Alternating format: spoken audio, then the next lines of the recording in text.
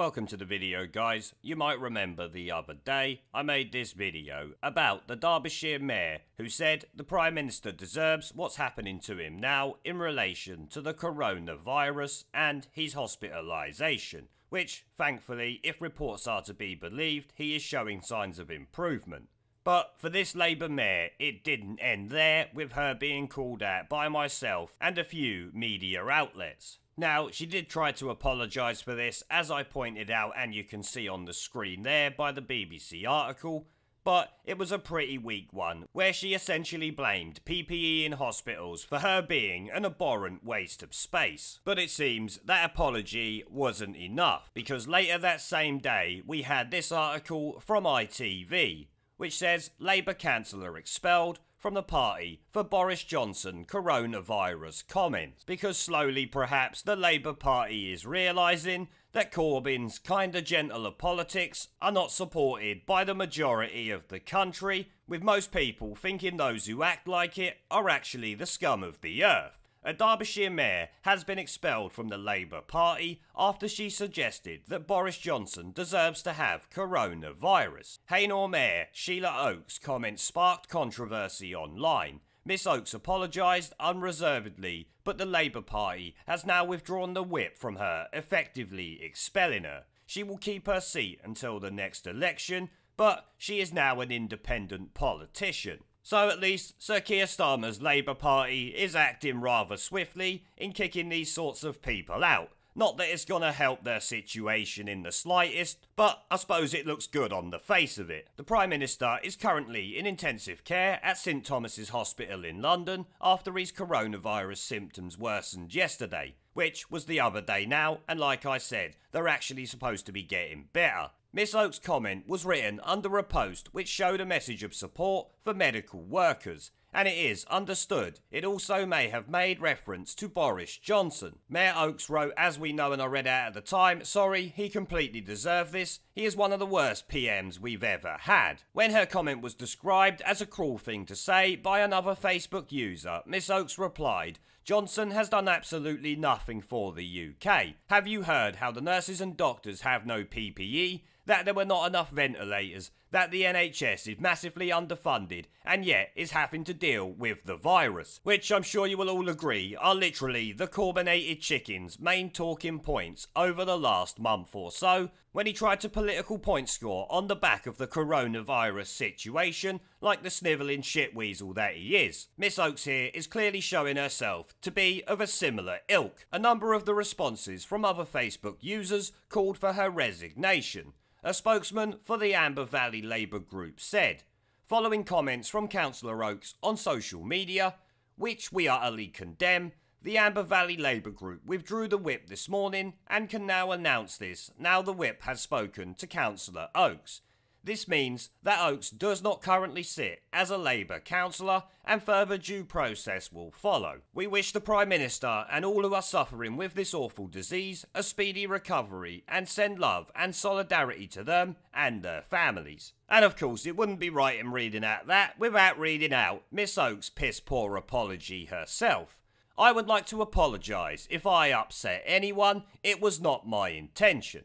I didn't mean that there should be serious consequences from the virus. I am concerned about the doctors and nurses who have not got protection equipment, who are getting sick and dying themselves. So why would you sit there saying that someone deserves something and deserves to be in ICU, possibly putting those doctors in harm's way, you complete idiots? Your own apology is using an excuse that just doesn't make any sense. This makes me angry about the lack of help for them. It was something said in anger. No, it was something said in stupidity, because obviously you saying you think he deserves this means you want him in the hospital, putting those doctors and nurses at risk, which you were so dead against. I have every sympathy for the Prime Minister's family who are suffering considerably at this time. It must be very difficult for them, and I hope his partner and the baby are well. I hope that he makes a recovery and does not suffer any long-term ill effects. I do regret it, and I should not have said it. Well, that should have been kind of obvious at the time. I apologise unreservedly for it. We all make mistakes, including Boris Johnson, and it will not happen again.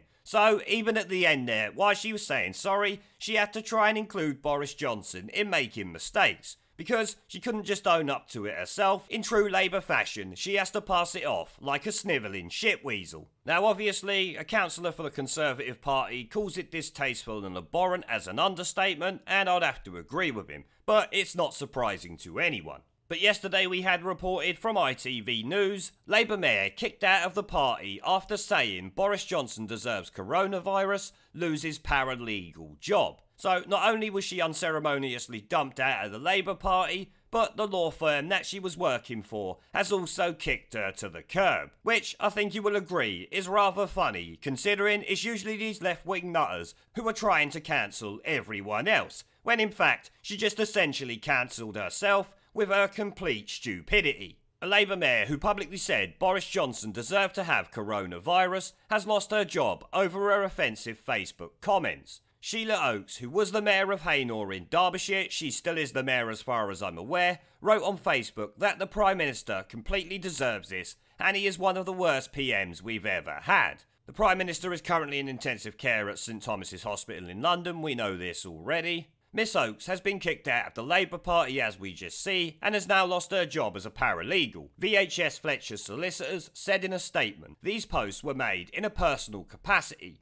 but it was clear from her Facebook blog that she was an employee of this firm, and as a result we became embroiled in understandable and legitimate criticism of what she had said. No, people shouldn't be criticising your business for the actions of an employee. That is a leftist way of thinking at the end of the day. The actions of an employee does not mean that the business condones it or, in this case, even knew about it. So I will never agree with people criticising a company because of the actions of someone who works for them. We can confirm that as of now, Miss Oakes is no longer employed by this firm in any capacity. We have no knowledge of what her intentions are in relation to her political career. We had previously stressed that her views are not shared by the partners or any other staff members. To wish illness upon anyone must be abhorrent to all right-thinking members of the public, which obviously it is. We are acutely aware of the distress that such posts can cause, both to the family and friends of the Prime Minister, but also to all of those affected by this terrible virus.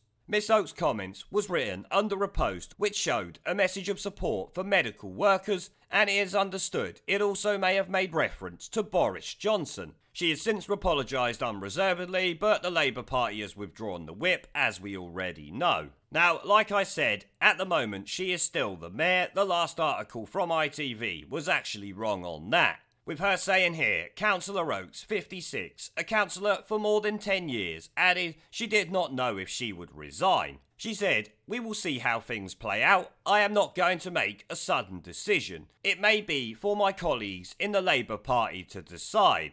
As a lawyer, I should have known better. It was never my intention to upset anyone. I'm really sorry for what I said. It was a really stupid thing to do. A petition has also been launched to remove Councillor Oakes from her role as Mayor of Hainault. So, while she might not resign, she might actually be booted out. Who knows what will happen yet.